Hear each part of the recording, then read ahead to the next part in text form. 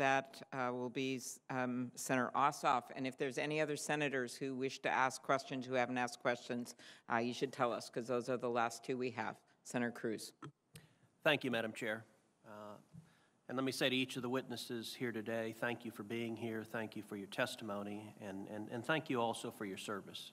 I want to thank each of you and also each of the heroic law enforcement officers who demonstrated extraordinary courage in fighting to repel the terrorist attack that unfolded on the Capitol on January 6th. And we are grateful for the bravery and the courage in the face of a truly horrific attack. In the aftermath of that attack, there is naturally a process to assess what could have been done to better prevent that attack, to better secure the Capitol. And I think everyone recognizes that hindsight is different from a decision made in the moment facing the threat immediately, but this hearing is nonetheless productive for analyzing the security decisions and law enforcement decisions that were made real time and for learning from them what can be done differently to ensure that an attack like that never again occurs. Chief Sund, I want to focus on, with some detail, your written testimony and just walk through what occurred in the days preceding January 6th and then on January 6th. So in your written testimony, you say, on Monday, January 4th, I approached the two Sergeant-at-Arms to request the assistance of the National Guard, as you had no authority to do so. You go on to say, I first spoke with the House Sergeant-at-Arms to request the National Guard. Mr. Irving stated that he was concerned about the, quote, optics of having National Guard present and didn't feel the intelligence supported it. He referred me to the Senate Sergeant-at-Arms to get his thoughts on the request. I then spoke to Mr. Stenger and again requested the National Guard. Instead of approving the use of the National Guard, however, Mr. Stenger suggested I ask then how quickly we could get support if needed and to lean forward in case we had to request assistance on January 6th. Can you describe at a little more length those conversations with the two Sergeant-at-Arms on January 4th? Absolutely, sir. The first conversation occurred Monday morning. I went over, I'd have to refer to my notes, but sometime maybe around 11 o'clock in the morning, I met with Mr. Irving in his office. That's where I made the first request for the National Guard. He had indicated, I don't know if I really like the optics. You know, I don't think the intelligence really supports it. He had, like we had said, recommended I talk to the Senate Sergeant-at-Arms. I went over and met with, later on the day, either, I'm trying to recall if it was in person or over the phone. I'd have to go back to my timeline, where I reached out to him, and they may have already talked, because he had referred me. He said, do you know somebody over at the D.C. National Guard? I said, yes, I do. I have a good friend over there, General William Walker.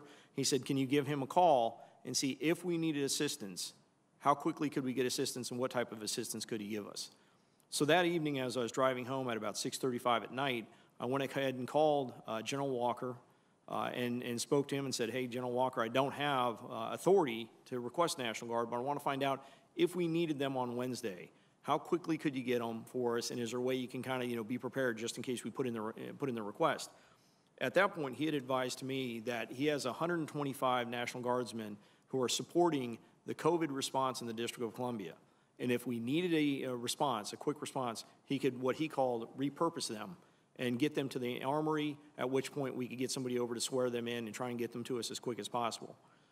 We ended our call. The next day, I met with I met with Mr. Stenger. He came over to the office for the 12 o'clock video call that I had hosted with the dozen of the law enforcement officials from the National Capital from D.C. We spoke about it briefly there and told him what William Walker had told me, as well as I'd passed on to Mr. Irving, I think later on that afternoon. They both seemed satisfied with that response. So, Mr. Irving and Mr. Stenger, Mr. Irving, as I understand it, you have some disagreement with the characterization about the concern about the optics. So I would invite both Mr. Irving and Mr. Stenger to relay your best recollection of that conversation on January 4th. Senator, my best recollection of the conversation on January 4th was a phone call from Chief Sund indicating that he had received an offer for 125 unarmed guard that could be positioned around traffic perimeter checkpoints at the Capitol. My recollection again is, as we followed up with Mr. Stenger, the three of us engaged in a conversation whereby we looked at the offer in light of the existing intelligence. And the decision, the collective decision amongst the three of us, was that the intelligence did not warrant the National Guard. And my recollection, that ended the discussion relative to the offer. And the only question on the table is, should we perform any follow-up? And Mr. Stenger recommended that we ask that they be placed on standby. And that was the end of the discussion. So to the best of your recollection, did you make the comment about optics? And if so, what did you mean by that? I cannot remember my exact verbiage. Had I used any language to the effect, it was all in reference to whether the intelligence was matched to the security plan. And let me ask both Mr. Irving and Mr. Stenger, did you all have conversations with congressional leadership, either Democratic or Republican leadership, on this question of supplementing law enforcement presence, bringing in National Guard, either on January 4th or real time in January 6th? On January 4th, no, I had no follow-up conversations. And it was not until the 6th that I alerted leadership that we might be making a request. And that was the end of the discussion. Mr. Stenger? For myself, it was January 6th that I mentioned it to Leader McConnell's staff.